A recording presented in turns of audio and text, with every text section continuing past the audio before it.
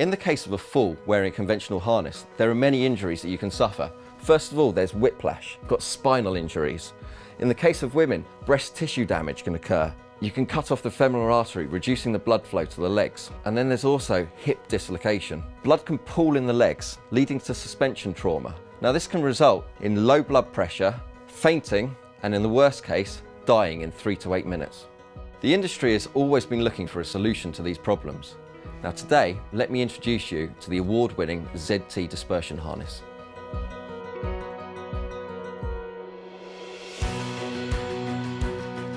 This is the ZT harness. First impressions, it looks like any other harness. However, this differs massively. Let me show you. You have no groin straps whatsoever. With the ZT harness, all the force goes through the webbing, down into your legs, and your legs act as a natural shock absorber. You literally attach yourself to these orange webbings. This is a front mount. You also have a rear mount. When you fall, these webbings go all the way through the suit, grabbing your calf muscles, pulling it tight and leaving you in a seated position. It's comfortable. You can do any activity in it. Climbing a ladder is no problem. There's nothing to snag. This can be integrated into any type of uniform, be it a boiler suit, a fireman's uniform, or anything else.